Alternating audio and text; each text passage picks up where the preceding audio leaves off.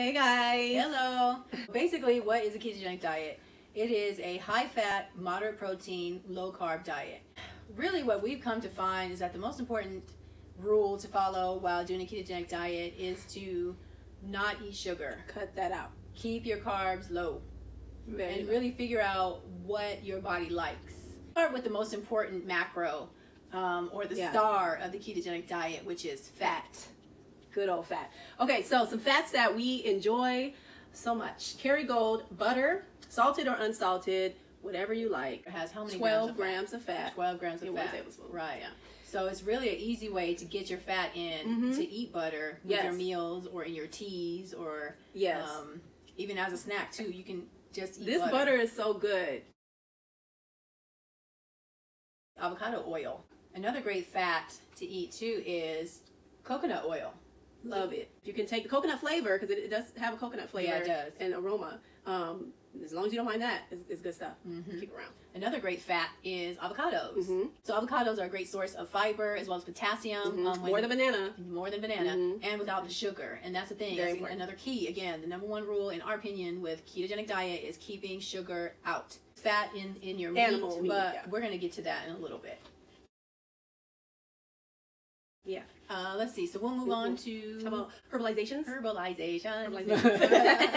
Yes. So tell us, sis. I want to focus less on eating the traditional vegetables that was lettuce and broccoli and all that, and focus more on eating herbs. All the things that we eat as like garnish. Now I do have some asparagus here, which was on sale, and asparagus has lots of vitamins and minerals and nutrients that we need. I've heard it's supposed to be really, really good for digestion.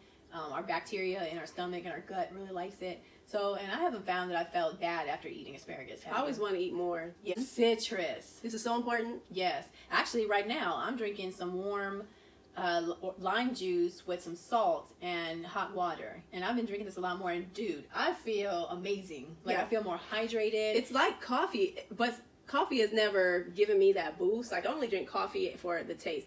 But this is basically what you call Keto-Raid. Well, our version of it's just electrolytes. You're giving your body back electrolytes because on the keto diet you're going to lose water. Oh yeah. And with that goes all the salt and the minerals. So you got to keep replacing that. Sweeteners that we're using. Our favorite sweetener is erythritol. It doesn't hurt my tummy. It's definitely sweet. Our protein, so definitely going to be eating lots of eggs. Also have beef liver, yum. Well, we're gonna try to make it yum. Jowls. Okay, we're gonna try this. We're gonna bake them in the oven. Yeah, that should be good. Like bacon. Yeah.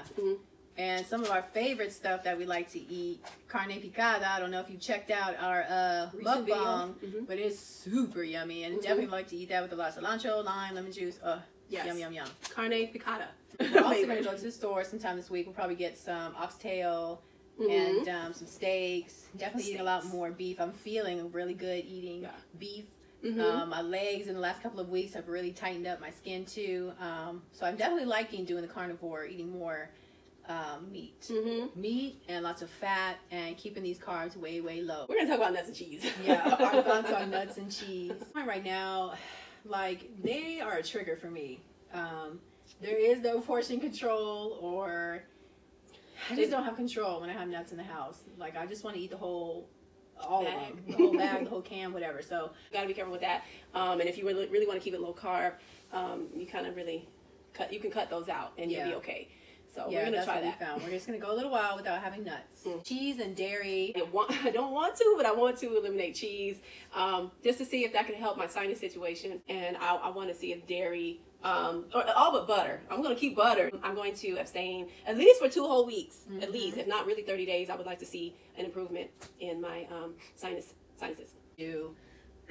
For a while is to abstain from having like sweets, like even all the keto replacements and the cookies and the bread and all that stuff. Yeah, because once again, that's a trigger. I know definitely for me as someone who's been overweight their whole life and struggled with sugar addiction, because I love sugar, and it's something that I definitely know without a shadow of a doubt that I just cannot have as part of my diet. And man, it's a beast. Sugar really is. And when we get to eating too much keto cookies and cakes and this and that, it just makes it easier to say okay when I'm outside of the house to eating sugar and stuff. And ultimately right now, I really do want to heal my body and heal my skin especially, and lose the rest of this fat that's on me, because it ain't doing nothing for me. No. Health wise. So I want to see this body turn into a fat burning machine. Yes, absolutely. Like, fat is only there to keep me going. Yeah. You know, it's that energy. Energy. It's that gas for your car. That's the kind of gas I'm running on now. So that's what I mean, if I'm eating sugar, then my body will never run on fat. Like that's a keto law that I know is true, or at least that I'm believing. So that number one thing, like I've said a couple of times throughout this video, is keeping sugar out of the diet and just really focusing on the star of the show, which is fat. Somebody say that when you stop putting the poison in, your body will correct itself. We don't have to do anything but just stop poisoning ourselves. Figure out what your body likes. Wow. And it will take over. And I am like living proof of that. I see it more and more and more. The more that I just get simple with my diet and stop stressing and just go to sleep and exercise when I want to exercise and just really become more in tune with moi, man, it's just really amazing how great and good I feel. It's true. I didn't really pay attention to how I felt in my body. If I felt bad, it was just like, okay, well, let me take some of these over-the-counter drugs or whatever to feel bad. Let me heal this with that, instead of, I never knew you could do it through food. Like if I just drank some lemon water, that might have helped, keep the flu off, or the colds and things, I mean, it's a learning process, but I like this way of eating because it is simple. Your choices are narrowed down, and less stress. It is less stressful. And you can eat like this with a busy lifestyle, on the go. Or like where to kind of start as far as with doing a basic ketogenic diet.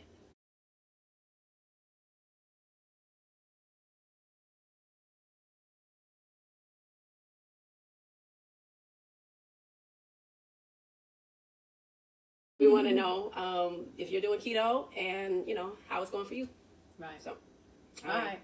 Talk to you later. Bye. Bye.